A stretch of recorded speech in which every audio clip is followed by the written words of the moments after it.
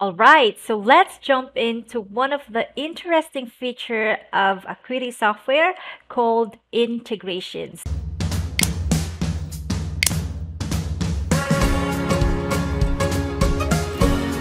So in the integration section, you can connect third-party software to the Acuity itself. So there are some categories in here from accounting, analytics, email marketing, and so on and so forth.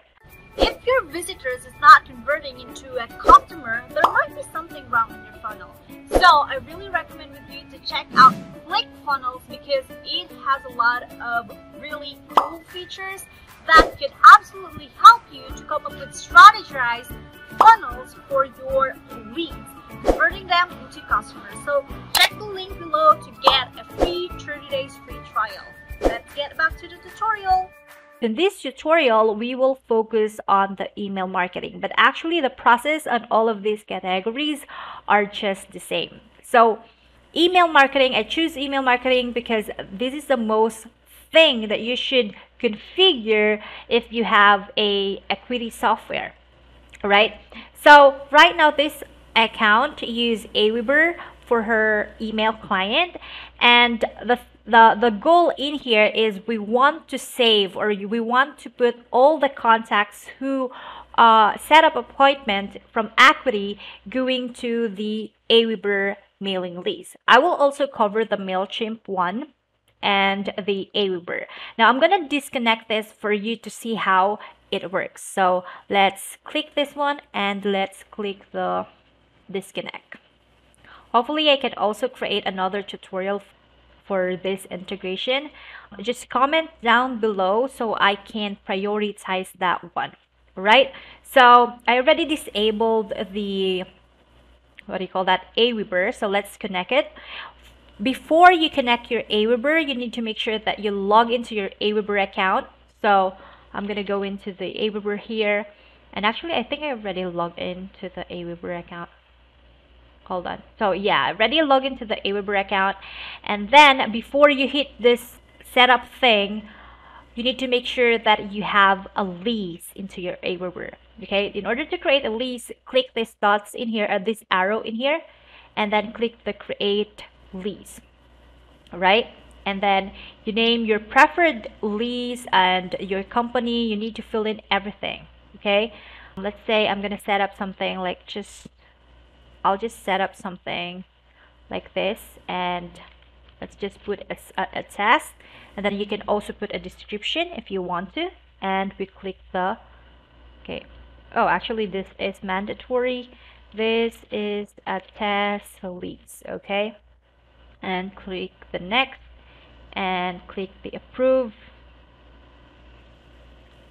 And once you already created a lease, the lease in here, I mean, you should able to see your lease name.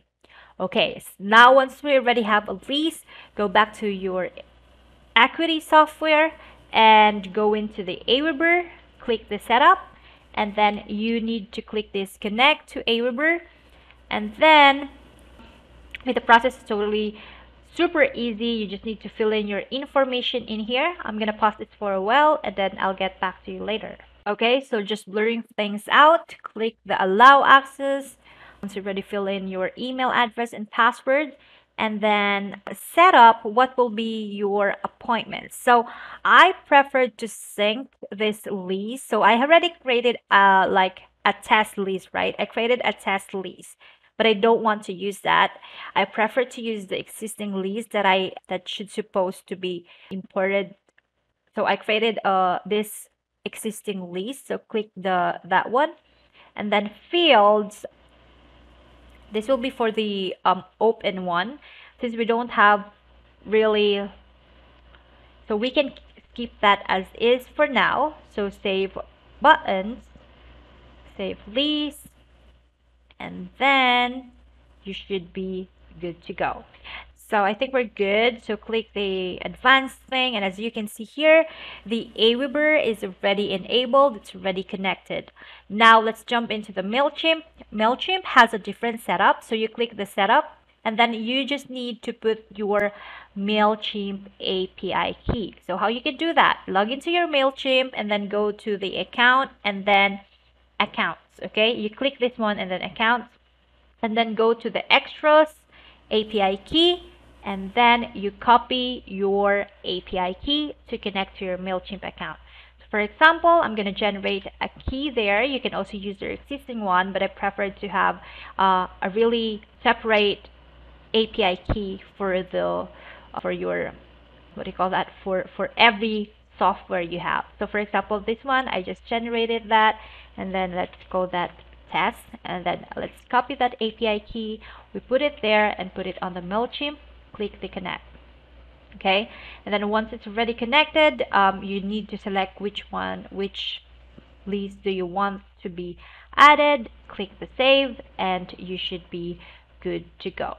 Okay, so if you do that, and then if I refresh this one, so MailChimp is already enabled. Now I'm going to remove this MailChimp thing because this is not her account, so I'm just giving you a sample.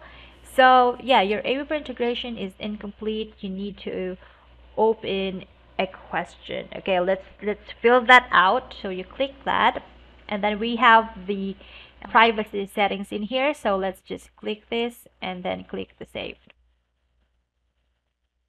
So I think that is already a mandatory right now, so you need to enable it.